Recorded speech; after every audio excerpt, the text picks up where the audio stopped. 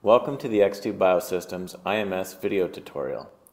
Today I will teach you how to browse impacts, assign a new device to a player, and upload impacts.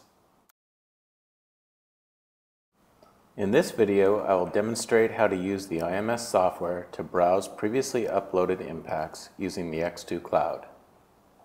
After accepting the user agreement and logging in, you will be prompted to select the team you want to view impacts for. Once selected, you will be brought to the impact screen. From here, you can view individual or team impacts and also generate impact summaries. The main tool for browsing impact history is a calendar pop-up and the 4 time period buttons below the calendar. Selecting day will display impacts for the selected date. Selecting week, month, season will display impacts up to that date. For example, selecting week will show impacts for the 7 days leading up to the selected date. The default view on the impact screen shows impacts for the entire team. To view an individual's impact history, simply select the athlete from the roster on the left. Once selected, double-click on an individual impact to see the impact's waveform and location. On the impact screen, you can also generate impact summaries for the selected time period. To do so, click on the Generate One Line per Impact Summary button near the bottom of the impact screen. From here, you can decide what summary parameters to include, such as PLA, PRA, and impact location. You can also choose to include clacks or not.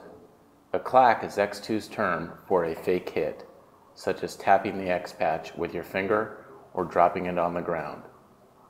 Since these hits register above the default 10G threshold, they are also recorded. By selecting No, these false hits will be filtered out of the impact summary by the IMS software. Once the summary is completed, the file will be saved to the CSV export folder inside the IMS installation folder. This video will demonstrate how to use the IMS software to assign a new device to a player. After accepting the user agreement and logging in, select the team you would like to assign the athlete to. Place the xPatch on the data port of the charging board and click on the Devices button in the bottom right. If the xPatch does not already have a player assigned, you will need to assign it before you can upload impacts. To assign the xPatch to a player, select the athlete from the roster on the left and click the Assign to Player button. You will then be prompted to select what type of device it is, in this case, an xPatch. Once this is done, you can upload impacts for that device. The device assignment process is a one-time thing, and a player can have any number of devices simultaneously assigned to them. This last video will demonstrate how to use the IMS software to upload impacts after a practice or game.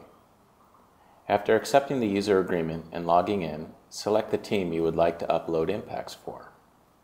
Place the xPatch on the data port of the charging board and click on the Devices button in the bottom right. If the xPatch does not already have a player assigned, you will need to assign it before you can upload impacts. To upload impacts, simply click on the Sync Impacts button. Impacts will be read from the device and uploaded to the xCloud. You will be prompted to select how the xPatch is worn. Once uploaded, make sure to erase the impacts off the xPatch with the Erase button, or check the Erase Device After Sync box to do this automatically. Don't fear though, impacts will only be erased if the upload is successful. To upload impacts from another xPatch, remove the first xPatch from the data port and replace it with the one that still needs to be synced. Click on the Devices button again to refresh the info in the IMS with the new xPatch on the data port. If an xPatch goes too long without charging, the time on the device will be reset to 0. To sync the xPatch time to your PC time, click the Sync Time button. You have now completed the X2 Biosystems IMS video tutorial. For more information, please visit us at x2bio.com.